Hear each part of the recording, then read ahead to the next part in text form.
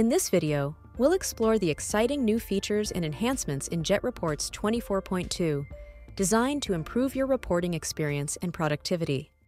Jet Reports 24.2 introduces a split installer approach.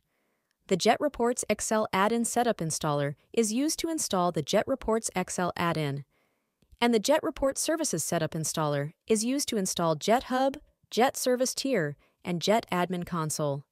This change allows for more flexible and streamlined installations. The Report Options Lookup tool has been enhanced with an autofill feature.